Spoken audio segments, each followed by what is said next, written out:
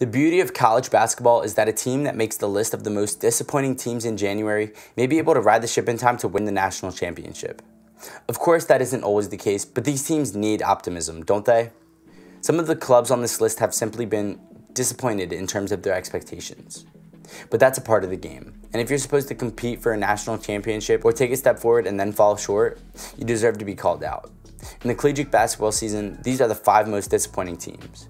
Before we begin though, please like the video, subscribe to the channel, and hit the bell icon to stay notified for future uploads. Up first, we have Drexel.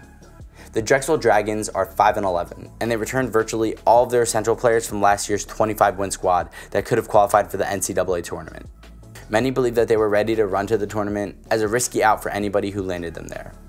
With their poor start, which landed a non-conference defeat to Illinois State and Rider, the Dragons' best opportunity to end their 16-year tournament drought is to win the Colonial Athletic Association Championship.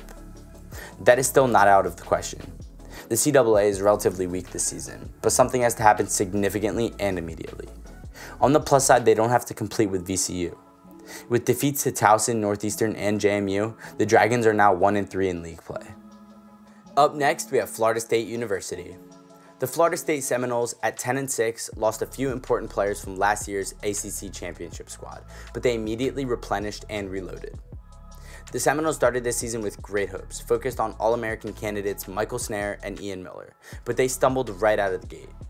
Losses against South Alabama and Mercer, both at home, are just unforgivable. As is their absolute lack of effort in a 25-point loss to in-state rival Florida. The ACC schedule is already in full gear, so the Noles best get their act together fast. They don't want to be one of those bubble teams in the tournament that has to explain their non-conference defeats. Up next, we have North Carolina. Say what you want about the North Carolina Tar Heels, but they aren't frightening anybody this season. In non-conference play, they were completely unimpressive. They were defeated by Butler and Indiana, both which are reasonable, and Texas, which is not. They must now contend with a difficult ACC schedule. Perhaps more concerning is the fact that North Carolina was not even competitive in any of the 3 games. The Tar Heels are dealing with a number of issues, including the departure of numerous key players from last year's squad. 4 crucial players, including Harrison Barnes, are now on the big stage. And there is a lack of depth. A road victory over Florida State last weekend will undoubtedly claim some anxieties in Chapel Hill. Still, consistency would be crucial with a week off followed by games against Maryland, Georgia Tech, and in-state for NC State. Oh, and if you're enjoying the video, be sure to like, comment, and subscribe to my channel below. And don't forget to click the bell icon to get up-to-date notifications. Up next, we have Kentucky. The reigning national champions are held to a higher standard than other teams, whether fail or not, even if they lose almost every player who helped them get to the NBA. Many people believe that despite their youth and inexperience, John Capillari's youthful Kentucky Wildcats would be ready to challenge for tournament gold right away. And they may still do so, but at this point they'd have to be considered a bit disappointing. Again, as long as it's used appropriately. 4 of their 5 defeats have come against teams that are most certain to compete in March Madness, and they were competitive in every game. The setback to Texas A&M over the weekend hurt, mainly because it came on the heels of a narrower than necessary victory over Vanderbilt, but the Cats have plenty of time to get back on track. On a side note, the same A&M squad fell to Southern earlier this year. The SEC isn't very strong this year, so it's going to be one club that's going to drop off the list. Up next, and finally, we have West Virginia.